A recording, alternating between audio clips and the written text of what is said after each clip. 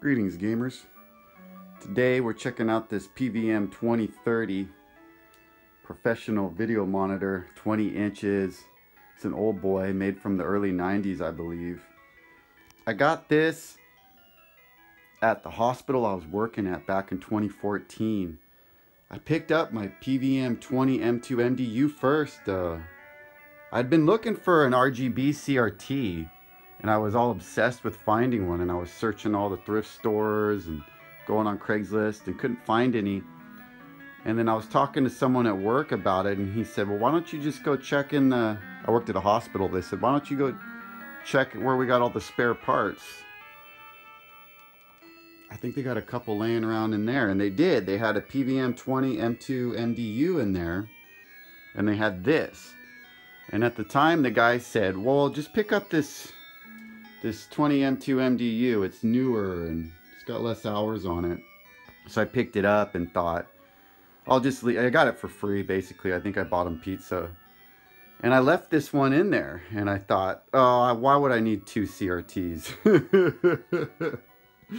Yeah, so months went by, and I was loving that CRT, and I was thinking, why am I letting that other one just sit in storage? So I went over there and asked, and they said, yeah, you can have it. And they dollied it over to my ultrasound room and just parked it on the ground, and I took this beast home. This was my my favorite monitor for a long time. I like it. I still like it more than my 20 M2 MDU. So the 20 M2 MDU is rated at 600 lines at 20 inches. And this monitor is rated at 540 lines, but it is sharper than the 20 M2 MDU. It has better colors. It's got a better tube in it. It just does. And I've seen other PVM 2030s, and they as well have better tubes. And I've seen multiple 20 M2 MDUs. Those just don't have as good of tubes in them as these 2030s. I don't care what they rate the TV lines at. I mean, you know, take all that TV line marketing with a grain of salt anyways, guys. So one cool thing about this monitor is these light up buttons on the side. Let's make the room dark, and I'll show you the buttons on the side of it. I love these buttons, how they light up like that. They got the lamps in them. I would just leave it on, but it actually is distracting while gaming because whatever source you're on blinks. And the only way to get it to stop blinking is to hit this control button right here. And then it just stays solid, but all the other lines, all the other lamps turn off. So I leave it off when I'm using it. Let's put the, let's bring some more light into the room. Now this monitor reminds me of a presentation monitor. It looks presentable. It's black, just the design quality of it with the lamps on the sides. Compared to this in here, this broadcast monitor, this gray with the handles and the grill, it just looks industrial. This one hides all the vents. Like the vents are on the top here. They actually don't look bad. They went out of their way to make this look presentable. And it has a built-in amplifier. It does not have, well, it does. It came with speakers, but the speakers it came with are detachable. And they will actually, there's mounting brackets for them, and they mount to the side here, and it actually looks retarded in my opinion. So I never left it like that. I just left these on the side. Or I think when I was using this, I just set them on, I thought they looked better just sitting next to it. And the magnets, whatever, they must be shielded. The Sonys have great shielding anyways, so the magnets in here don't ever affect the screen. Okay, what to say about these speakers? Okay, so these aren't the actual speakers that came with the monitor. I got it. It was an endoscopy monitor. I mean, that means it was used for butt scopes, guys. They were butt probing and throat probing dudes with this monitor on the regular. And this one was the one they used down in surgery. This was their workhorse for years. This has a lot of hours on it. And it fucking still, like, the colors on it just pop as good as anything. It looks brand new. These monitors are tanks. If you can get one, I mean, even if it ain't in good working order, like you can fix, if you're willing to fix it, these are fucking beasts. I think these came out when Sony was at its, like, at the top of their game. And they just, I don't know, there's something about them. Like I said, they're rated at 540 lines, but they look better than like a 2001 PVM 20 M2 MDU. Manufactured 1991, guys. I'll bring you guys around back in a minute and we'll check that out. But this thing was made in 1991. My 20 M2 MDU was made in 2001. And there's typically a big difference between 2001 TVs and 1991, man. I think that might be the same year as my PVM 1911 back here. We're pretty close to it. Yeah, about the speakers here. So, yeah, like I was saying, this was the endoscopy monitor. So they didn't need speakers with it. So they probably tossed them right away.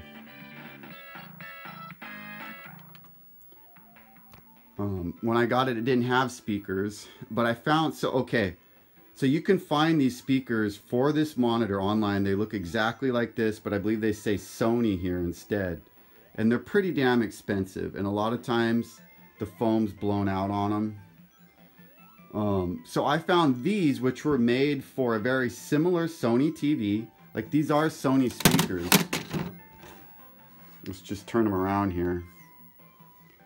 You know, yeah, these were made for the consumer grade monitor that came out around this time.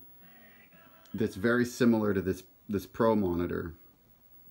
And I bought these online dirt cheap with busted speakers in them, and I just replaced the speakers. I didn't even bother refoaming them.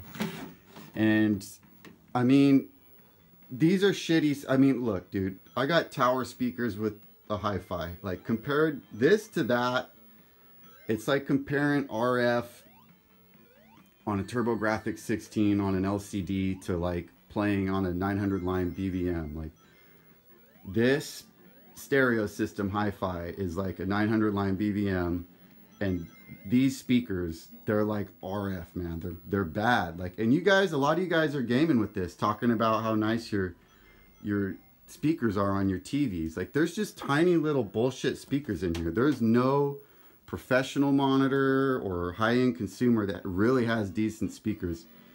I think I'm going to do a video. Let me know if you guys are interested, talking about audiophile versus videophile stuff. And this is what got me into hi-fi stereos. Is my friend came over and he heard this, and I was like, oh, look at these new speakers I got. And he was just like appalled with me that I would show anybody these speakers and be proud of them. And he got me into hi-fi gear, which is pretty awesome. You guys might be interested in that. If you're into these old analog video stuff, there's a whole world of hi-fi out there. But yeah, back to this monitor here. You know, I got composite plugged in right now, and it looks okay. I was gonna say that it looks like ass. I remember thinking it looked like ass before, but right now it really doesn't look too bad. It has a dynamic range adjustment, and it has a notch. Instead of a comb filter, it has a notch filter. So let's check that out. Here we are, composite video with notch off. Let's turn it on.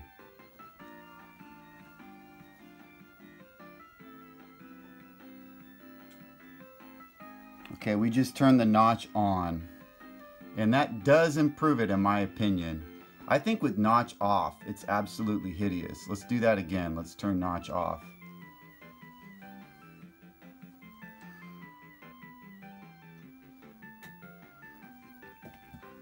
Yeah, it gets this weird screen dooring. Like you can really notice it up here in the sky. Like you can see, like it looks pixelated, like there's vertical lines. Let's turn the notch off.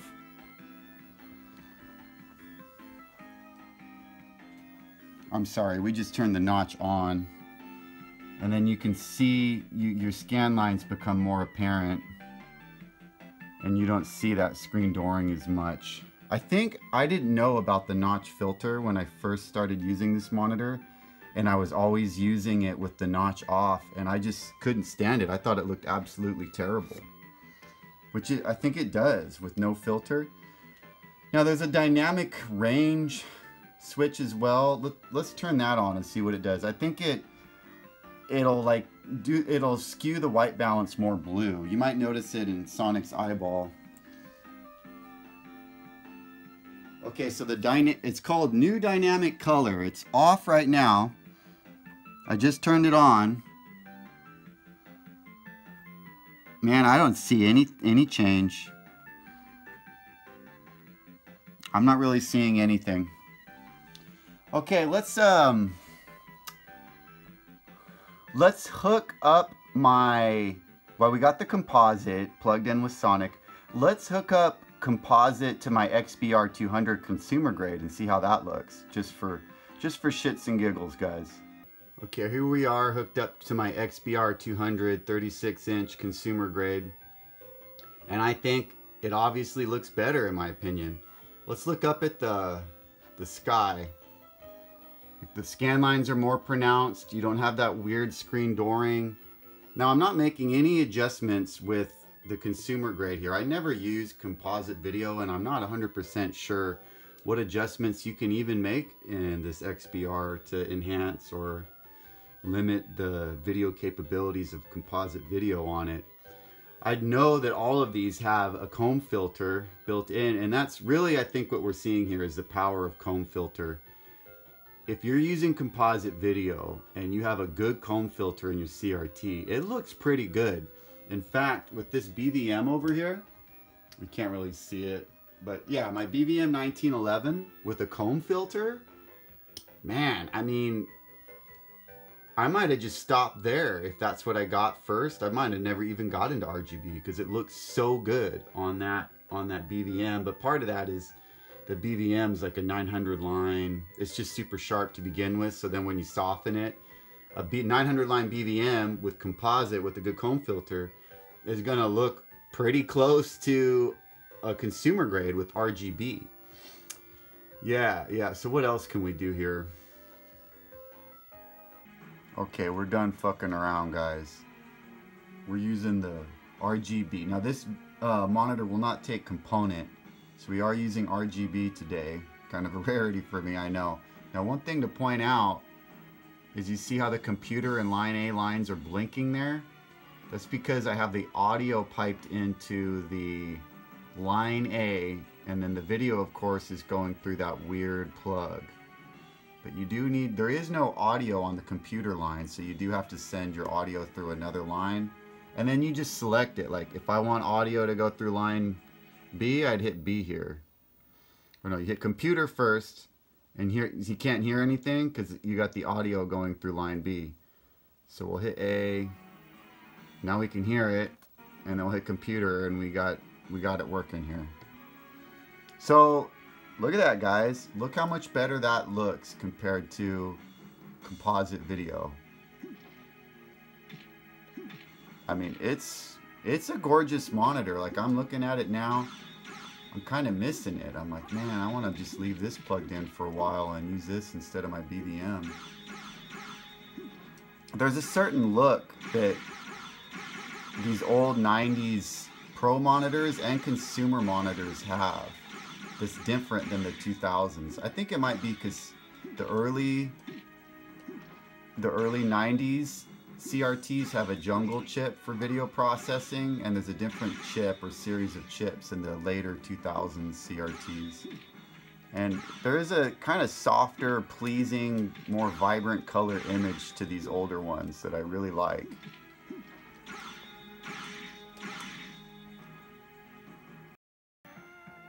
Here's the remote for the TV. This came with it. What is it? RM739. I mean, I don't even use it. I mean, very limited functionality. I mean, it'll get the job done. You can use picture, like instead of adjusting brightness, you're actually better color calibrating a TV and never adjusting the brightness, and just using picture if you want a darker or more saturated image. But yeah, I never used that remote. With Sony's, You can use any Sony remote with any Sony device. You can use a Blu-ray remote from 2010 on this 1991. Like, let's see, will this adjust the volume? See, check it out. This is the remote for my XBR over here. See, it'll take the volume down on that. And check it out over here. Can you see it? See the volume click on and off? Yeah. Any remote, any Sony remote will work with any Sony device. Okay, here we are around back, guy. And here's another thing. All the buttons and dials are hidden on the back here. They're not in the front, like on this. See how all the buttons are in the front? And it's just clean on the front of this thing. That's another hint at the fact that it's a presentation style monitor. Pay no attention to these brackets. I used to have my tower speakers next to this, and I just secured them to this beast of a CRT so they wouldn't fall on my daughter. Okay, so what do we got going on here? We got H center. I believe this centers the image, and then V hold. You can use this. I've used this before with a PAL game. When you have PAL games hooked up, the image can roll. And if you adjust this V hold, you can lock it in. So this will help if you're going from PAL to NTSC. Now these two things affect composite video.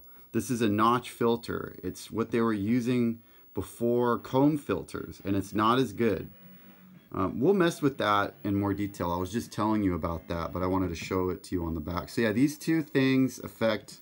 This thing barely does anything. It'll kind of make the image blue or white. Like it affects the white balance. And you got a manual degauss button here. And then you got a remote. I guess this will make it so your remote control like won't work if you don't want the remote to work. We got a badge here. Let's make the room a little darker so you can see the badge. Sony model number PVM 2030, 50-60 Hertz. It'll work with PAL stuff. 120 volt. It doesn't look like it's a multi-volty, so it's not going to work in Australia. Okay, coming down below. This looks cool. This embossed Sony logo. I love how this monitor looks in general. I love these old badges. Here's that 1991, guys. January, almost 1990. Fuck, this thing's old. That's badass. Okay, now here's the thing, guys. Here's the thing. I remember when I was looking at this monitor and the guy was showing me, do you want the 20M2 MDU or do you want the 2030? I thought this thing looked cool, but it was older, and it said RGB on it. It doesn't even say RGB, it just says computer. It says RGB up here, but I'm looking, like I looked on the back here when I was thinking about picking this up, and nothing said RGB. So I thought, like, I wasn't sure if this could take RGB, and I honestly assumed that it couldn't. And then I saw a Phone Dork video. He does a review on this monitor, and this is the crux of the biscuit. You just need an adapter. This is it. They call it computer. This is where the RGB comes in. But instead of using your typical SCART, you get this cable. Instead of using your typical SCART like this, or a lot of these use just BNC RGB, they uses this weird thing. There's only a couple monitors that use this weird thing. But guys, wire is wire. Like, all you got to do, like, you can make these on your own. Like, I'm sure you can go online and you can still find whatever the name of this plug is, and you just buy it for some old computer, cut it off, get yourself some wire. All you need is wire like this, guys. Just any old freaking wire. And you just wire it yourself. That's all somebody did here. They took a SCART plug on one end and this on the other, and you just read the pin out and follow directions like in 3rd grade. Like, you know, the sink goes to this pin, and you just wire it in, solder it in, whatever you got to do. But I found somebody made one of these for me online back in the day. It's well made. It's not cheap. I think they charged like 40 bucks, but I mean, I say that 40, it might be worth it if you can just buy one. Like 40 bucks is worth not having to mess around with all those wires. But yeah, so here's a cool thing. You can do sync on green. I think you need that for like PS1 or something. Some things want sync on green. This is like some remote stuff, I think. Okay, and here we go. You got, you know, your composite in and out, and it's got built-in terminators. So if you were running, like right now we're running composite video from my Sega Genesis, you need to turn this on right here. This terminator, if it's off, I think it'll be too bright. Why don't we just test it? Let's turn it off and see what happens. I'm all about fucking with this shit. I got no qualms about it. Yeah, I mean, I don't know if you can pick it up on the camera, but it's way too bright. Here, I'm gonna hold it right here and turn it back on. On. Yeah, it's darker. So yeah, you need to turn those on or off, you know. Turn them on if you're actually using the input. If you're not using the input, this doesn't matter because we're not using line A. I think I just always leave them on. And then it will take S-video, and you can switch it over to this VTR that old computers and like camcorders used. Now, I always thought that I was going to come out on this video and say that composite looks like ass on this monitor, but I'm not ready to say that yet. I remember S-video actually looks pretty good. It's impressive they had S-video all the way back in 1991. But because this doesn't have a comb filter, that consumer grade with like late generation Sony looks better with composite with its comb filter than this thing does with its notch filter. We'll do some comparison here in a minute. And here's the amp. It's got, looks like it can do 8 or 16 speakers, ohms. I forget the wattage on it, but it's, you know, it'll work. It'll get the job done, but it ain't no hi-fi, that's for sure. So yeah, let's mess around with those notches and whatnot, the notch filter, and see how it looks. Okay, we got to talk about how inconvenient this monitor is. It's a pain in the ass to service or to make any adjustments. The screws are in here. There's some here. There's 2 more on the other side. Like pulling this shell out. Like one cool thing is it doesn't have handles. It has kind of this part of the chassis is it incorporates these handles into the design, which looks really cool. It has the cube design. It flips tate. You can actually stack and place things on top of this. But it also makes it a pain in the ass to like pull open and service. And I've had to do a lot of service to this. Twice the yoke was rotated, and on another PVM 2030 I had, the yoke was rotated. And you have to manually go in there and twist the yoke and reseat it. And it's really hard to do. Like when you reseat the yoke on this, you have to have the TV on and you're looking at it and you got your hand in there, and I got shocked doing it. I ended up getting a piece of wood and like setting it on the yoke and then just tapping it with the hammer so that I didn't have to have my hand in there, and it kind of went dunk dunk and knocked the yoke down and just twisted it a little bit, and that worked really good. But my point is, it's a pain to make that adjustment. Opening it up is a pain. If you want to adjust the screen, like the horizontal position like this, you can. You turn a pot in here on the side, but then you got to open it up. So like cycling in between systems, the image isn't centered right. And if you wanted to center it again, you'd have to open it up and do that. I was going to cut a hole on here. And if I use this monitor as my main monitor, I would cut this and put little hinges here and have an access door, and you could just go in and hit those pots right here, because the board to adjust them is right here, I believe. Either that or it's on the other side. And you could just, if there was a hole here or a door, you know, it'd be easy to access. But all of those adjustments are made with pots. There is no on-screen display, no OSD menu for that stuff. I mean, another inconvenience is that plug back there. So it's just something to be aware of if you're getting into this old, you know, cantankerous, funky old beast. Final thoughts on the 2030 here. I love it. It's got a certain something about it. You know, it looks different than other pro monitors. It's more like a presentation. It's something you can set out in your living room and your wife won't lose her fucking mind over.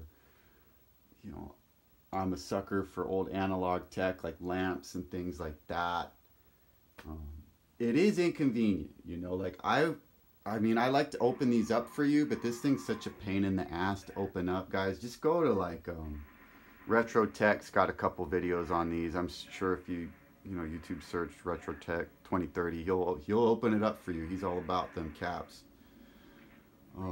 Yeah, the color on it, man, the picture on it, it's sharper than your average 600 line Pro monitor, even though it's rated at 540. And it's a tank, you know, it's a workhorse. Oh, I was saying you can stack stuff on it. Like these are made to stack. The cube design, you would roll up into like an old broadcasting station or a news station, and they would have them stacked on top of each other. However, I used to have a VCR, not a VCR, a DVD player or something on top of this one, or a stereo. I think it was a stereo. And I felt it getting hot up there. You know, even though there is that space, the vents are up there, and it does vent better if you take something off of it. And, you know, heat is bad for these things. So I wouldn't recommend setting stuff over the vents on the top. The speakers are up here. They're not on the vents. They're fine, but not in the back portion where the heat dissipates.